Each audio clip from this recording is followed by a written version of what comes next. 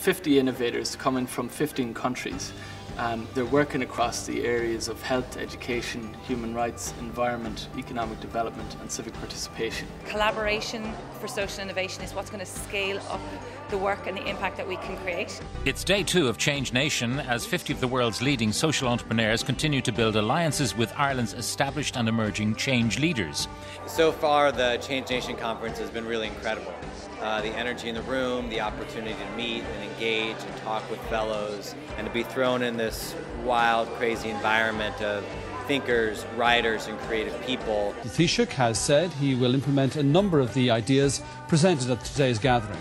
It can all be imagined, but for the political process is to be able to implement those in a way that has practical effect in the world in which we live. That's the exciting thing about today's showcase.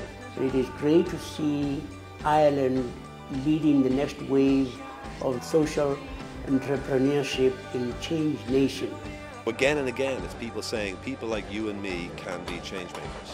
All the commitments are great and I love them, but the spirit, that's what struck me today, and action by real people. It's a huge opportunity for Ireland to look at a different way of delivering social services, from not just from government, but also government and society working together. 50 global leaders from around the world into Ireland now. It could be the start of a whole new phase of, I'm calling it, foreign social capital into Ireland. Ireland thinks it's having a hard time at the moment. It could just break out in a completely new dimension.